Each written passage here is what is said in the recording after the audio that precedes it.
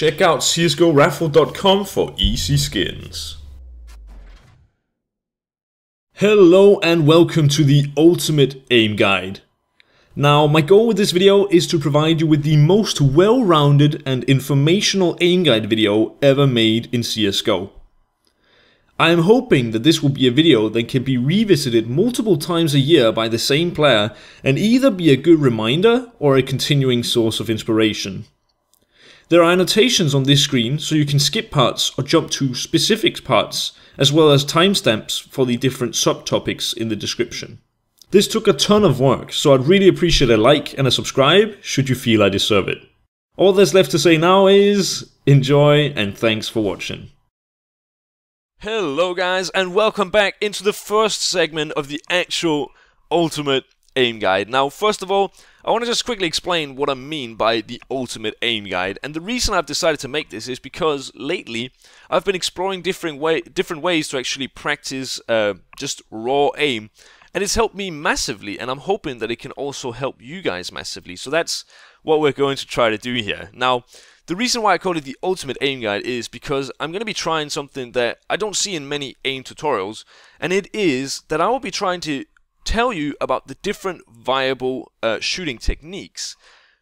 I will then tell you how to improve them, and then I will also tell you in what situations they are the most useful. So for noobs or new players, it is very nice to get the proper terms down so you sound like someone who has actually played the game for a while.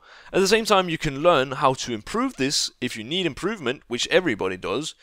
And then I can also tell you in what situations these are the most useful if you are kind of wondering. So, if you've just seen the rundown, which I hope most of you have, what you may have noticed is that I've kept burst firing out of this guide. I don't find it to be a viable strategy in the current meta. Not in CSGO at least. And that is why I've actually just decided to totally neglect that burst firing is a thing. I'm not really doing that right now, I know, but it's just, it might work a bit with the M4, but I feel like there are definitely better ways to actually play the game than burst firing. But I see a lot of aim guides where people say, hey, you should burst fire, and I think that's a big mistake. I do not at all burst fire, ever. And I feel like it's going well enough for me. But first of all, we're going to be talking about tap firing. And it's called tap firing because the technique itself is just you tapping like this. I want to share a quick story here. It's something that happened at the ESL 1 Cologne 2015 after party, where I met the mouse sports player ChrisJ, or maybe not so much met him. Well, at least I went and introduced myself, and I asked him, I feel like I can't get better aiming wise, is there any way you can help me? Now what he told me is that he basically never plays deathmatch. He only plays bot practice maps. And this was kind of something new to me. I had always, we're talking 6 months ago, I would only play deathmatch. I would never play harmless bots. And the reason being that I thought that deathmatch would put you in realistic, intense 1v1 situations, whereas harmless bots, they can't hurt you. You could simply stand still and you could just click away. Is that really what you want? Would you want a realistic setting where you can practice all parts of the game, movement and aiming and different shooting techniques? You know, you kind of are forced to practice them all at once, or do you want to focus on one thing at a time? Now, after having tried bot practicing for a while, I feel my aim has just improved massively, and that is why I'm making this video. So, first of all, talking about tap firing. Tap firing, as I just told, is just tapping at a wall, and the way that I would like you guys to practice this, or at least the way that I do this, is that I do not go for flick shots. It's something that we're going to be covering later. A flick shot is basically when you have your cursor away from a player and you flick onto him, and I can't even hit, but you flick onto his head or his body and you actually do get the hit like that. That is not what we want to be practicing when practicing tap firing. What we want to be practicing though is we want intense aim prac, as I feel this is the best way to improve. Aim prac, short for aim practice if you didn't know. So we want to just turn, shoot this guy, turn, shoot this guy, and go around like this. And kind of, if you can, you don't constantly need to be moving, but if you can move in between shots, or at least move as you go along here, so you don't just stand in the middle and just turn around. I think that will help you massively, but for new players, this might be a bit hard. But as you can see, I'm kind of moving my mouse, locking onto the head, then shooting, not flickshotting. So this is very important. This way you can improve tapfiring. You can it's kind of flickshotting in a sense, but then locking on, then tracking your opponents. And it is very useful, especially for pistols, Deagle for example, where you don't have many shots. It's nice that you can make your shots count, and this is essentially what you're doing with tapfiring. You're placing your cursor quickly on your aim, on your enemy, and then you shoot. So with a Deagle, this is kind of key, because this is how a Deagle should be used. You can only fire so many bullets, especially at long range, before you are totally screwed up by the recoil. So practicing tapfiring is also a very good way to actually practice the Deagle, especially if you're doing it very intensely. Practicing Desert Eagle in this map is not a good idea in my opinion, as some of them are at such a long range that even if you actually aim at the head, it won't always land, and it's kind of... Okay, now all of my shots are landing, but you get the idea. You would have to be crouching for you to actually be accurate with a Deagle, and I think that it's much better to just tap fire with an AK and practice like this, as it's essentially the same aiming that you're going to be doing, just with a different gun. So it's not only good for Deagle, it's all in all good for pistols, because it kind of teaches you to have rapid aim onto your opponents and then tracking them, and it's very, very key. It kind of combines both flickshotting and the tracking movement, two key shooting techniques in my opinion. This means that in pistol rounds, where pistols are super accurate, well, most people know that pistols are super accurate, your opponents won't have head armor, and if you can quickly move your aim onto your opponent's head, then you should be pretty good to go. So it's a very good way of practicing just tapfiring, as it is tapfiring, but at the same time it really rewards you in pistol rounds and on force buys, or just if you want to play a Deagle, you know, it can happen. Deagle is definitely a viable buy at this current time in the meta.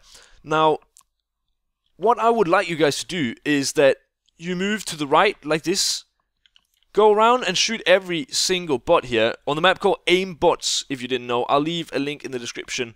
When you feel that you've killed all of the bots, there aren't that many, it's like 10.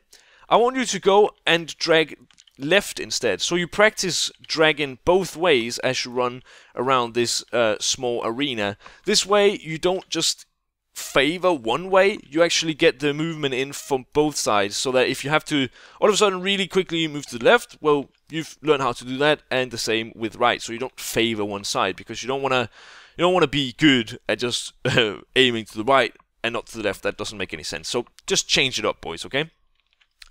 Then this is kind of a movement technique, and I put it as a side factor, but I feel it's very I mean, movement is very, very key in tapfiring, and the reason for that is that tapfiring is something where you can really move in between shots. Spraying, for example, you kind of have to stay stationary to get a decent spray in, but tapfiring you can easily move like this. And this is a technique called stutter-stepping.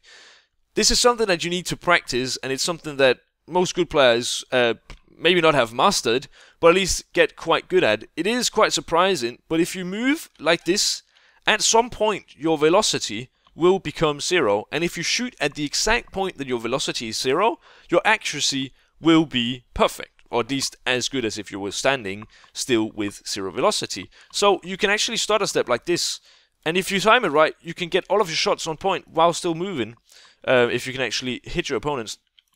But it's a very good technique to move in between shots, and this is also why a player like Scream is so good at what he does, or have been so good at what he does, because tapfiring, you really need good movement, and Scream is just so good at using his movement to constantly evade shots, and so on and so forth.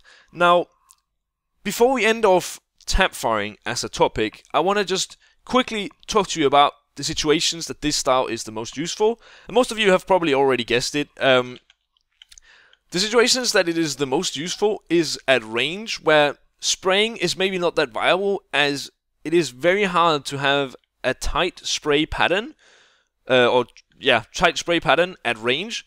Whereas Tapfiring, you're only shooting one bullet, then you can move, and then you can shoot another bullet, and constantly do this, and you can get a lot of accurate shots in very quickly, but at the same time you can move in between shots so that you are harder to hit, which at range can be a very, very big thing.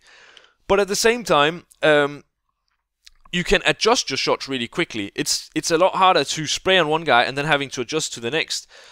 With Tapfiring, you can shoot one guy and then adjust to the next, and at range, or if you're fighting multiple opponents at once, this is very, very good. You're evading shots, you're hitting shots in quick succession, you can quickly adjust your shots if another player pops up, and yeah, I mean, this is just very good for fighting multiple opponents or fighting people at long range, as you want your shots to be the most accurate at long range, because the models that you're going to be trying to hit are going to be smaller. So this was the first part of the aim prac guide. It is a bit of a long guide, I know, but it is the ultimate aim guide, and I'm just talking about everything that I feel is necessary for you to master these aspects. Okay, that was a lot of information crammed into such a short amount of time. I hope some of it sticks. It might take a bit of time for you to process, but at the same time, you know, maybe I just can give you some ideas, and the symbiosis of my thoughts and your thoughts will make your thoughts better. That's what I'm hoping. That's the mission, okay? Now, I'm going to be talking about spraying, and it should be the most simple and easy thing to talk about, as most people probably already know what spraying is, and yet it's just, I'm struggling so much. This is take 22 or some shit. It's crazy. Now, spraying, down to its core, is just you shooting multiple bullets without releasing the fire button. So it could be shooting at this wall, for example. Now,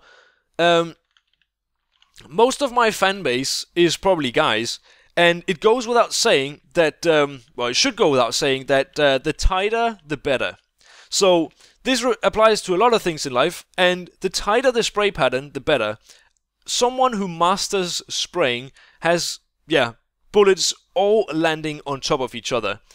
Now, no one obviously masters spraying to this level, but it is what you're going to be trying to do. So what I will advise you to is spraying at a wall. It could be on Dust 2, it could be on any map really. You just don't want to be too far away from the wall. And what you need to bear in mind is that spray patterns do not change.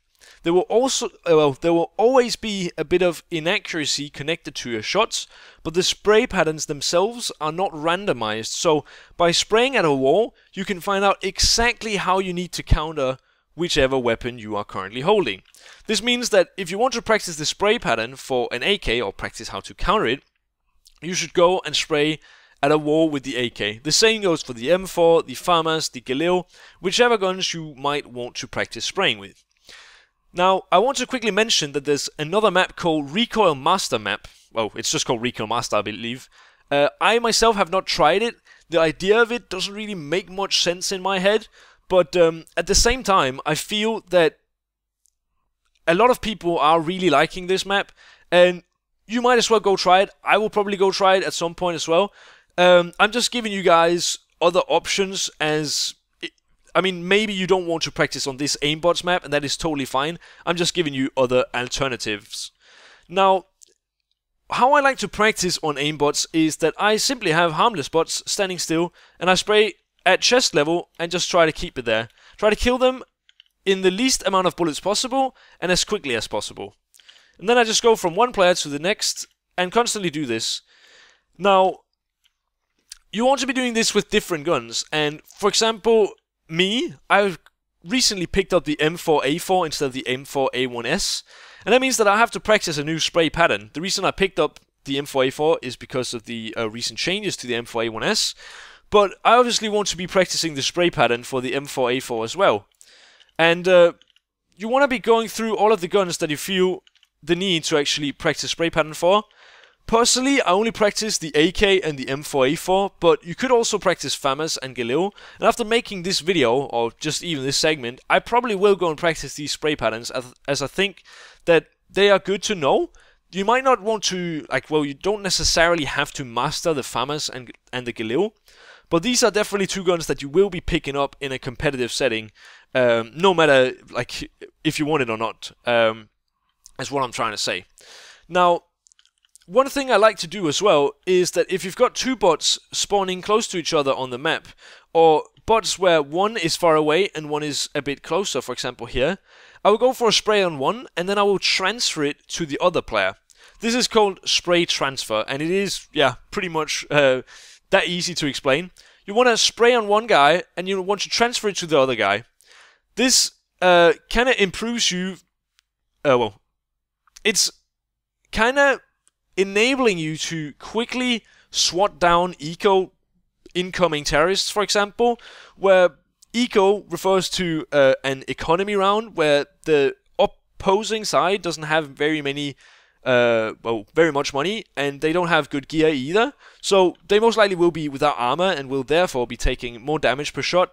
And if you ever face someone who doesn't have armor, spraying is probably the best idea, partly because it kills them really quickly, and also partly because there's something called aim punching that occurs, especially when you're facing someone who does not have armor. But I'm not going to go into depth with aim punch, it's not that important for this video. Spray transfers enables you to go from one player to the other in a single spray, and this means that you can kill multiple opponents really quickly if you actually can master this. Now, I think it's a good idea if you actually practice spray transfers, but getting the spray pattern down is the most important thing from the start. Spray transfers is really only something you should do if you play, you know, versus proper teams and against good opponents, because what will most likely happen at a lower level is that people will be going in one by one and you won't really be doing much spray transferring. So if you are a lower skill player, maybe just work on practicing the spray pattern and then later go and practice spray transfers as well. But a good situation could be like this: kill this guy and then kill this guy. It could also be multiple people. It could be three, like this. It obviously gets harder the more people that you try to kill in, you know, succession here. So, what I want to talk about quickly here is that it's something that I feel is a big mistake in a lot of aim tutorials out there. And it is the fact that people say that if you want to get better spray control, you need to memorize the spray pattern. I did tell you to go and look at a wall and try to counter it on that same wall, but I do not want you guys to memorize the spray patterns, because I'm afraid that lesser skill players, or even players in general, will be trying to counter spray patterns in their mind while they are battling some guy. And that is not where your focus should be. It should be instinct, it should be muscle memory that makes your spray good when you are battling a guy. You shouldn't be sitting X minus C equals Y or some shit in your head as you're spraying on some guy. You want it to be instinct. You want your muscles to memorize this. If you do not know what muscle memory means, you can probably find some fancy-pantsy site that can tell you in depth and all that. I'm not an expert on this topic.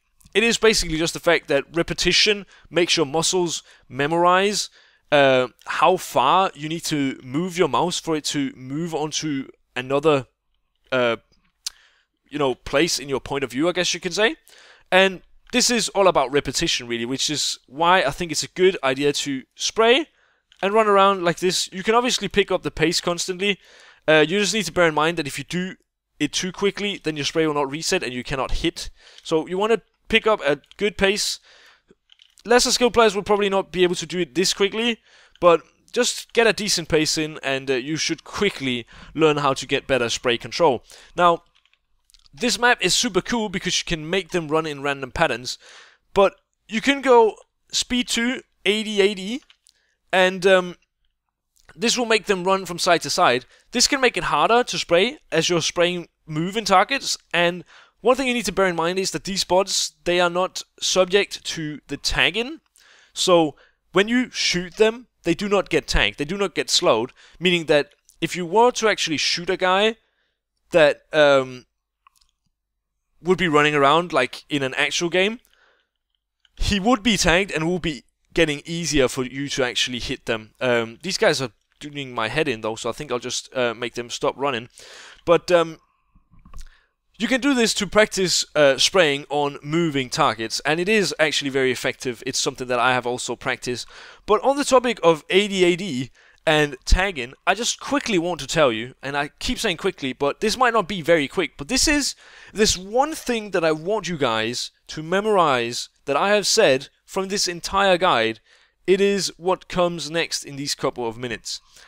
Back in 2014 or 2013, I could not find the actual patch notes, so I'm not quite sure, but in either 2014 or 2013, there was a nerf to ADAD movement, and nerf meaning, it got worse, and there was added tagging to the game. ADAD movement is something that refers to when you move from side to side. So you use A to run left and D to run right. So that's ADAD movement. It's kind of the stutter stepping that I talked about. And tagging is when you get shot and you then get slowed. These two things were added at the same time. So, first of all, if you were moving, it now takes longer for you to stop after moving, and at the same time, you accelerate slower than before, meaning that the movement is worsened.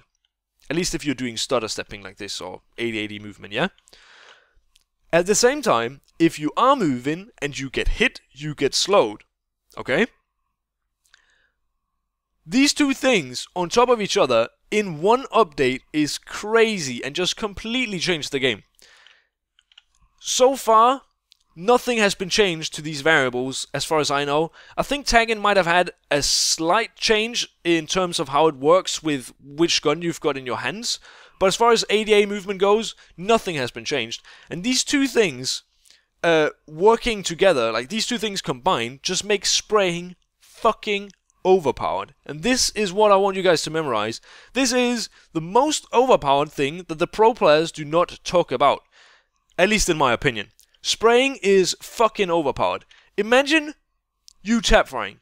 You run around here, you're missing, so you're not tagging this guy. He is not getting slowed. He can move freely. Because with tap firing, you want to go for a headshot. If you do not manage to hit the headshot, he can move freely. At the same time, you are now slower than that update way back in time. This means that tap firing got worse just there. If he sprays and hits you once, you cannot move freely. If he hits you twice, you're gonna get even more trapped in the mighty grasp of spraying here.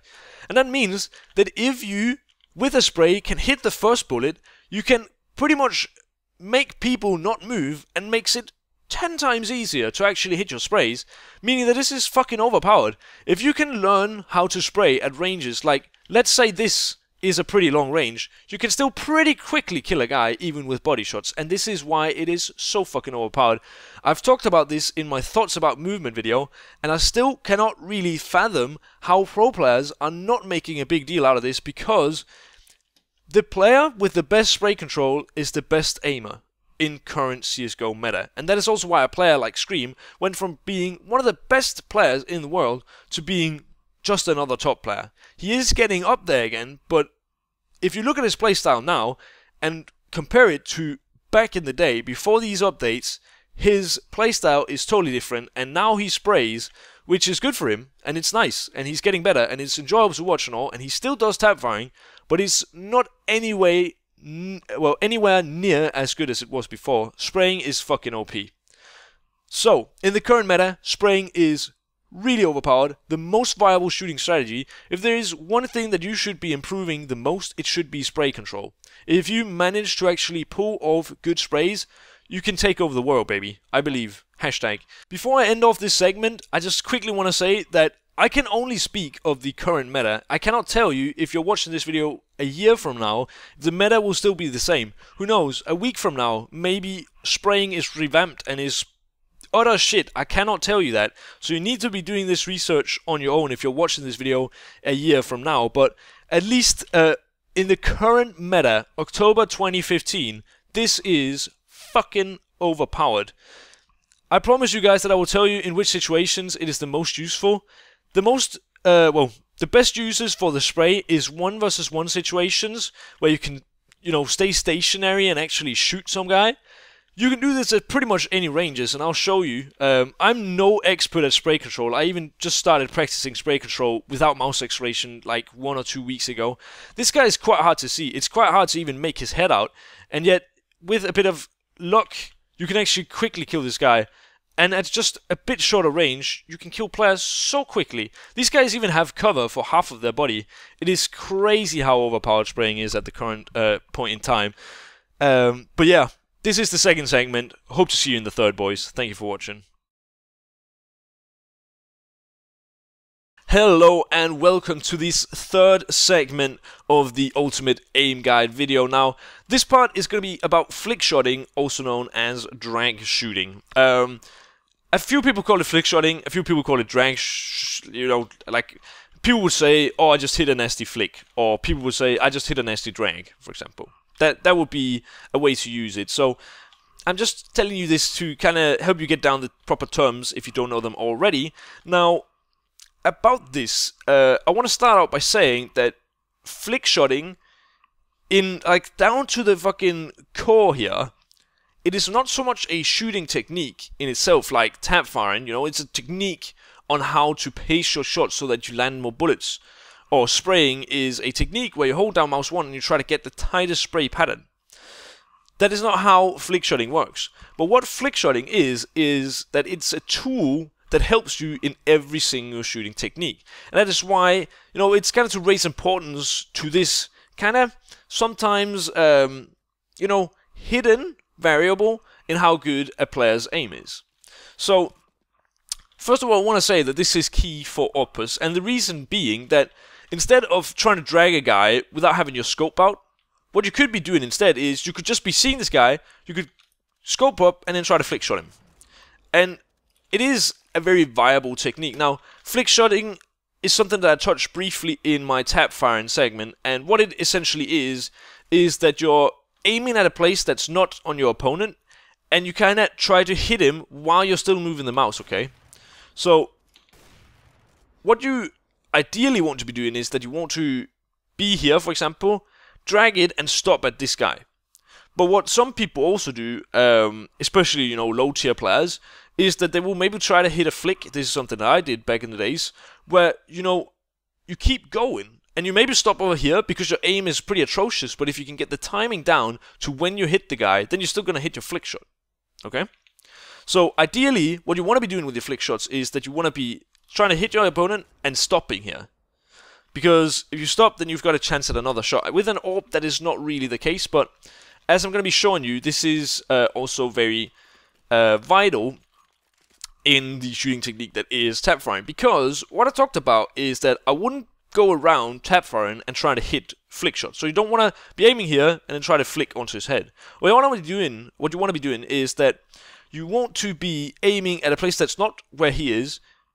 Use your point and click aim. So just move your cursor onto his head quickly and then shoot. Where flickshotting is kind of, you're still during the motion of moving your mouse.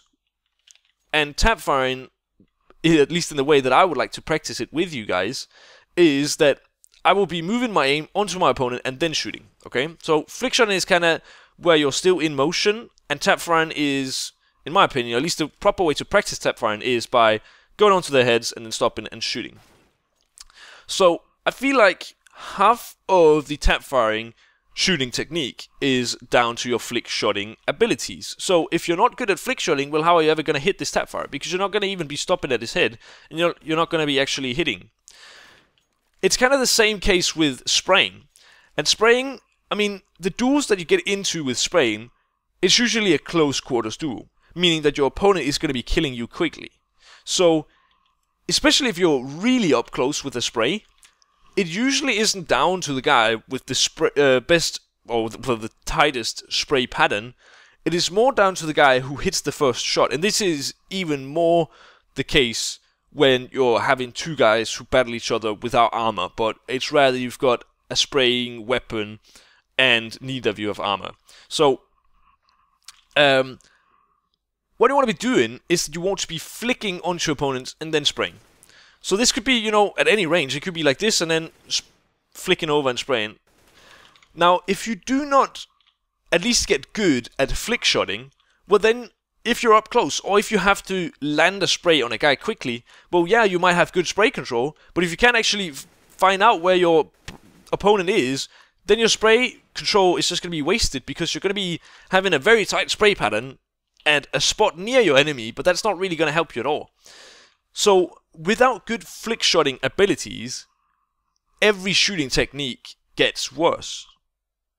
And this is something that people need to realize, because whenever I see these aim guides, I never hear people talk about flickshotting. It's kind of a hidden variable, in the sense that since it's not a shooting technique in itself, people just totally forget to think about it. But it is very important. And the way that I would go about practicing this is actually, this time, in a deathmatch setting, where I'd run around with an AWP, for example, which is how I usually do it, and just run around and not really, you know, pre-aiming any positions, but if a guy pops up, then I scope in and I try to flick him, okay? So, this is a way to get really good at flickshotting, simply because you're forcing yourself to hit a flickshot every single time an opponent pops up. You could do it with an AK as well. You could just go around, let's grab an AK here, run around, not pre-aim any positions. If a guy pops up, you try to get a flickshot spray onto him, right? Now, I hope that you guys understand how important flickshotting actually is, but it is rarely talked about, because the only times you ever hear about a flickshot is when somebody hits a nasty flickshot, you know, where it's like they're so far from the opponent and then they just quickly drag onto him. But flickshotting is actually essential in every single shooting technique, and that is why it is so important that you guys start practicing this. Hello and welcome to the fourth segment of this Ultimate Aim Guide video. Now, what we're going to be covering is tracking movement. Now, look at these guys. They're all just so happy. It's so nice. What tracking essentially is that if I'm standing and looking at this guy and he decides to move to the left, I want to be tracking his movement. So I don't want to be flickshotting over to him. I want to be actually tracking him as he goes along. The same thing if he goes to the right, I'm going to be trying to track him to the right. Okay, so what I want to be doing is I want to keep my crosshair at his head or his body, for example, constantly throughout his movement. Okay, so one way to practice this could be doing speed 1 and the first ADAD pattern on the aimbot's map. What this guy does is he just walks around in an ADAD pattern, and I can try to track him. Now, a lot of this will be me knowing the pattern, and not so much me actually becoming good at tracking his movement. But I think tracking is much easier if you're a high sensitivity player, like not 20 sensitivity, let's fucking go to the moon. But something like, you know, for example, I play 0.9 on 800 DPI, and for a lot of people that's a rather low sensitivity, so for me I have to do a lot of moving with the mouse before I actually move it. Whereas I feel it's much easier to track if you've got a high sensitivity. That's just my opinion though, and that is, I mean, different people have different opinions, that is how the world works. But what I am going to be telling you is that if you get tired of this, what you could be doing is you could put speed 2, where they're going to be running instead, which is going to be a bit harder. But if you feel really, really good at tracking, what you could be doing is you could pick a random pattern. And they're going to be moving totally at random, and it's going to be very, very hard. But this is not about you memorizing an ADAD pattern, which, you know, people are not going to be running in that set ADAD pattern on the battlefield, okay? They're going to be running in a random pattern, at least the good players will. So, if you want to get good at tracking, what you should probably be doing is going speed 1, and then tracking a random pattern, because this is much harder. There's no anticipation of him changing direction. He's just doing it at random, okay? Makes sense. But it's going to be very, very hard. So, once again, this is not a shooting technique in itself. It is a tool that you can utilize to better every single aspect of your aiming and shooting capabilities, okay? So, thinking about it, I've got some notes here on my second monitor, and it actually is the case that the only real shooting techniques that I've got, and I've covered, are Tapfiring and spraying.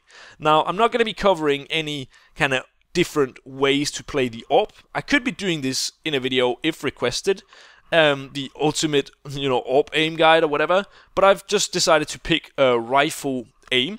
And yeah, if requested, I could obviously do an AWP guide as well. But only 2 shooting techniques have been covered in this ultimate aim guide that I strive to make this the ultimate aim guide that people always think of when needing to get better aim or improve their aim, or just revisit to become aware of these things that are very important that sometimes even the best players forget. So I have actually a very limited repertoire of shooting techniques that I use. I only use spraying and tap firing, whereas some people might use burst firing, which I don't really like, but that is totally okay. Now, we have a couple of tools that are going to help us in this, and this is another one of them. But what is going to be the way that we're going to be practicing this is either here on AimBots, or you could be going onto a pistol deathmatch where it's headshot only. That makes it very hard, because in pistol rounds, the players with good tracking abilities will be very successful, since everybody's moving so fast, and you only really have a few shots that you can make count, With spraying, it's also about tracking if your opponent moves, but it's also about knowing the spray pattern. With a pistol, it's pretty much tap firing and then just constantly tracking your opponent throughout his movement and trying to land shots consistently, and it is very hard. Now, you could either play pistol headshot only, you could also just play regular pistol deathmatch, or you could play normal deathmatch with pistols. Now, it could be, headshot only deathmatch, regular headshot only deathmatch, where you pick up a deagle, or you pick up, let's say, a Glock or P2000 or a USP, since these do not kill in a single hit, meaning that you will have to track your opponents, as a single headshot is not enough. You're going to have to land 2, and it's going to be putting you at a severe disadvantage. But if you manage to get good at tracking here, you will be able to hit multiple headshots right after each other, even with the small pistols. And they're also going to be the most accurate pistols, so you can definitely use your movement to actually try and kill off your opponents. Now, I already I kind of covered this already, but I wanted to talk about which situations it is the most useful in. And now, as this is a tool, there's no real situation where it's the most useful, simply because it is useful in every single situation. But as I said, pistol rounds are definitely a big one, and also on these force buy rounds where maybe you're playing a P250, or you're just playing no armor and a P250, I wouldn't so much go with the Tech 9. It can be a bit of a random weapon at times, and even if you are actually good at tracking your opponent, it's not going to help you massively. But if you're going to be playing a P250, which is a somewhat accurate weapon, or a deagle, what you're going to be doing is that you're going to be hopefully tracking your opponent's movement. Say if you miss the first shot, or even hit the first shot, maybe in the head, well, you're going to still, with a P250, probably land another shot, and this could either be the body or it could be the head. Usually a body shot will kill him off if you've already dinked him and it's not too far of a range. So what you're going to be doing is you're going to be trying to track his movement so that you can get a lot of shots off that are just hopefully going to be landing on the target. It would kind of be the same as tap firing, where you're moving, which you kind of can do with pistols, and constantly trying to track him while you're actually moving. And this is also another way you could practice tracking. I think a lot of lower skill players would not even be able to move in random patterns and track your opponents, but it is very vital, seeing as, if you want to be able to move in between shots, you're going to be able to, well, you're going to have to have the ability to even a stationary target, just track his movement. Well, he's not moving, but he's moving relative to you because you are moving, in a sense, and you're going to be trying to track his head while you yourself is moving in a bit of a random pattern. You can just press buttons at random. But I think this kind of covered, what situations is the most useful in, how to practice it, and what tracking is. Now, as it is a tool, it's not something that I can go so much in depth with, but it's nice for you to know how to practice and how it, what it is and when to use it, right? I've decided to add movement as a side factor to this guide. Without good movement, you won't be a good player. Here are 3 different movement-oriented game modes that I find to be very fun.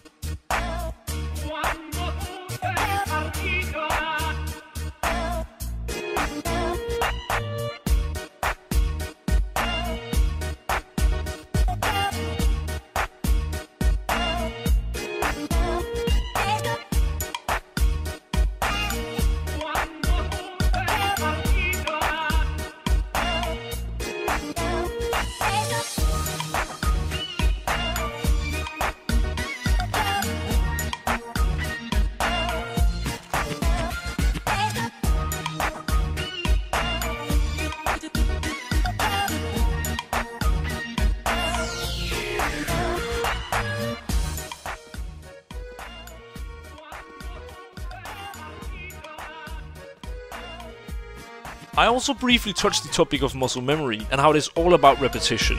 Practice, practice, practice. The best way to train muscle memory in my opinion is this map, Training Aim CSGO.